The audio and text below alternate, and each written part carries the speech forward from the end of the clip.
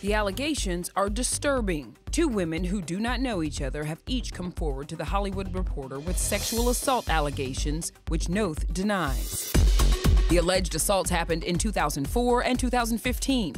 The women say they are coming forward now after being triggered by his revival of Mr. Big and HBO Max's And Just Like That. Oh my, Carrie.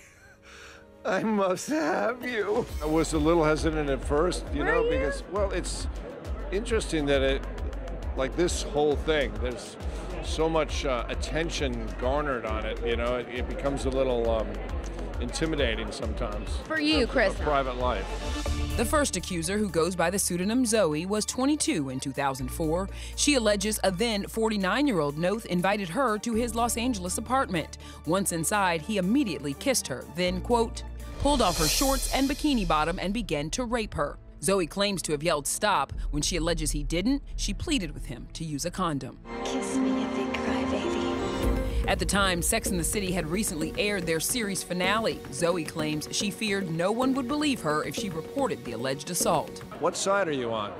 It better be mine. The second accuser, who goes by Lily, was 25 in 2015. She claims the then married 60-year-old asked her on a date in Manhattan, and after, quote, she had too much to drink, Lily agreed to go to Noth's apartment. The next thing she knew, quote, he was having sex with me in a chair. I was kind of crying as it happened. According to an alleged text reviewed by The Hollywood Reporter, Noth messaged, quote, did you enjoy our night? I thought it was a lot of fun, but I wasn't quite sure how you felt. Is it intimidating to be called the perfect man? I'm not being called that by anybody. No one's calling me the perfect man. Certainly not my friends or family. In a statement to ET, Noth calls both accusations, quote, categorically false, adding the encounters were consensual. Should we take another ride? Life's too short not to. In the wake of the allegations, Peloton has pulled their viral spot spoofing Big's death from their social pages. To new beginnings.